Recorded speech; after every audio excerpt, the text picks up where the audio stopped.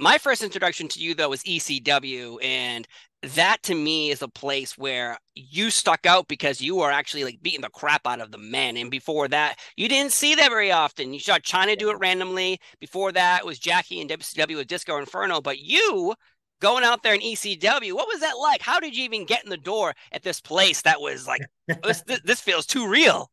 First off, let me say this. I felt like I did it way better than China could ever dream of doing it. God rest her soul. I love her to death. I respect her, but the truth is the truth.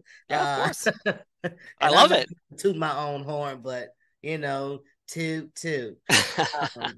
Um,